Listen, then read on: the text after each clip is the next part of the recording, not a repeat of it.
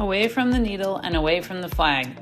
Away from the needle says that we must be on this half, and away from the flag means we're on the bottom half. And so if we use those two quadrants and find that we are in the southeast, we can tell that the only airplane in the southeast is airplane 12 that is going 315 degrees. Away from the needle and away from the flag. On this one, away from the needle puts me to the east side of the station. Away from the flag puts me on the northeast quadrant. I look and see we are heading 360, and the only one in the northeast quadrant going 360 is airplane 6. Away from the needle, away from the flag, it works again even when the CDI is centered. Just go away from the flag and you see that we are south.